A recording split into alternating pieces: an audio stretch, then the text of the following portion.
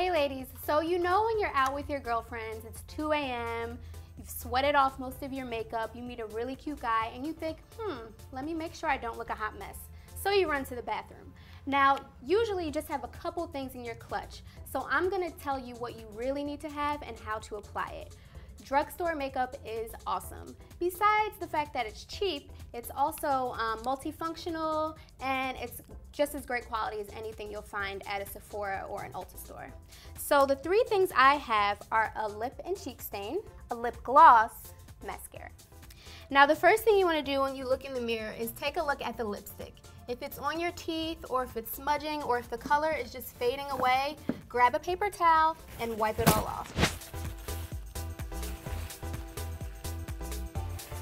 And of course, replace with your gloss. I am using the Lustrous Lip Polish from Circa Makeup.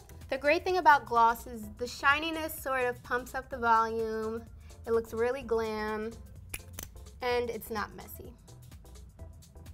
All right, the second thing is a lip and cheek stain. What I love about lip and cheek stains is that, one, it's multifunctional, and the great thing about this one in particular is that it dries fast, and when you're on a time crunch and you're out somewhere, that actually helps because it sort of pressures you to get going and put it on. All you want to do is take it, it comes equipped with the brush applicator, which is awesome. Apply to the apples of your cheeks and blend with your finger.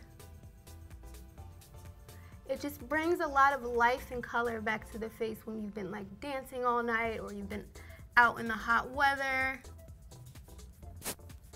And if the gloss isn't enough, you can also apply it to your lips as well.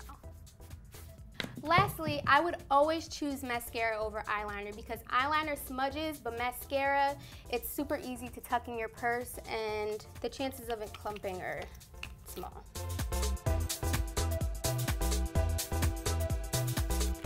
Okay, and that is about it. Remember, when you're freshening up your makeup on the go, to always carry your lip gloss, mascara, and cheek stains. And that wraps it up for this week. Be sure to subscribe, leave me comments, and tune in next week for Makeup Monday.